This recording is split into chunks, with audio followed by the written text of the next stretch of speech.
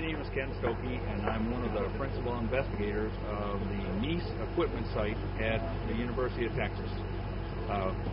We are part of the George E. Brown Jr. Network for Earthquake Engineering Simulation that the National Science Foundation has funded. There are 15 equipment sites around the United States, and we're very happy to have one located at the University of Texas. We, in fact, specialize in mobile shaking equipment used to dynamically load through the soil or structures. We have three pieces of equipment that are our primary mobile shakers. Number one is the triaxial shaker that we call T-Rex. The second one is a bidirectional shaker that we call liquidator. T-Rex, you can shake in all three directions, not simultaneously but sequentially, just by hitting a button, and it only takes a couple seconds before you go from one mode to the other. Liquidator, it takes a couple days to reorient it, but it can be oriented to either go vertically, which we typically have it in, or horizontally. The third shaker is called Thumper. It's a small one. The first two are on off-road vehicles. The third one, Thumper, is on a small flatbed truck that we can use in urban areas without disturbing the surrounding structures. So it's really meant to be used in cities or right around cities, whereas the other two are meant to be used more in open areas, large open areas.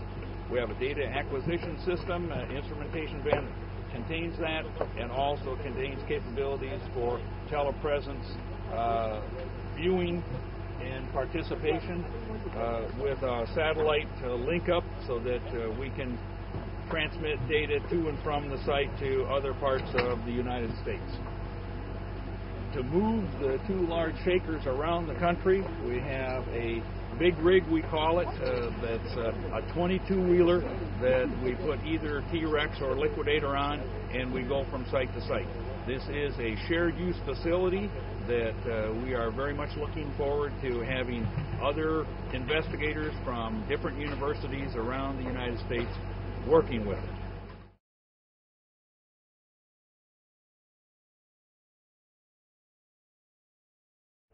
I'd like to start out by talking about earthquakes in general as a way of giving a background for earthquake engineering. So we'll start with the world, and inside the earth, in the mantle, we have radioactive elements which are generating heat as they decay. And so the heat inside the earth would become enough to melt the inside of the earth unless there was some way for it to escape. So what happens inside the earth is the hot material moves to the surface in a convection process that's similar to what goes on in the pot of oatmeal on the stove.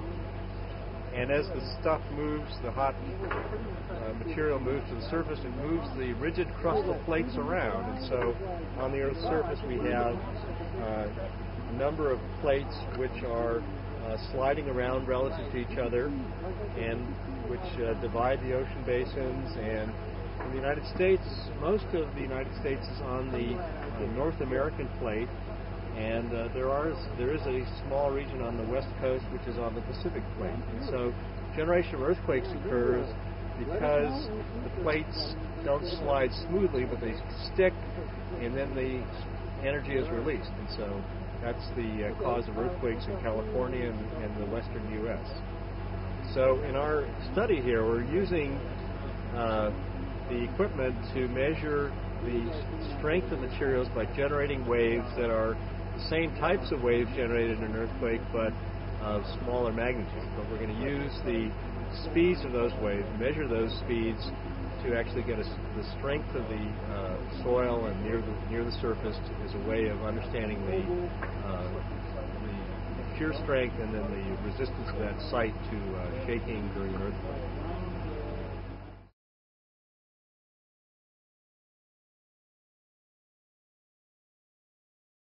Let's start out now by shaking the earth, okay?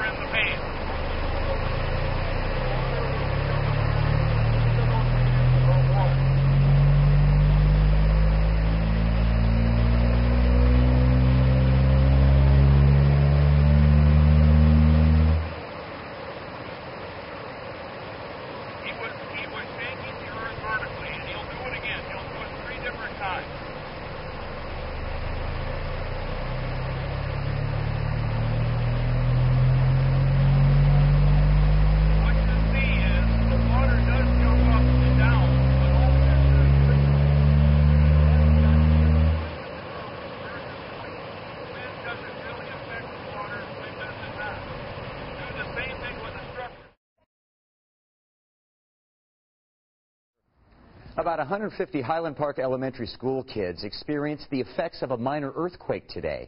It's all thanks to a UT professor of civil engineering and his research group's project, which is nicknamed T-Rex. Fox 7 photojournalist Vinnie Berry shows us how T-Rex works. What are the things you already know about earthquakes, and what are the things you'd like to know about earthquakes? Understanding how the earth moves is the first thing you need in order to understand how to build better buildings and bridges that don't fall down. Well, let's start out now by shaking the earth. Oh, that's very good, very good. We have a mobile equipment site that we have developed as part of this program that we go around the United States investigating soil and rock deposits to characterize them in terms of their stiffness and their nonlinearity in terms of how they would perform during earthquake shaking. The source of earthquakes then is the heat inside the earth trying to get out, moving the crustal plates around, and the main events are at the plate boundaries, and also the plate boundaries are places where we have volcanoes. When the earth started to move, the water would start going up and it would come out of the pan. The plates shift and the earth comes by and the building went down and tipped over. And it just went down and tipped over because this sand densified because of all that earthquake shaking. When you go through things in the classroom, they learn from those. But when you can take them on field trips to see actual situations that they're learning about, they never forget that.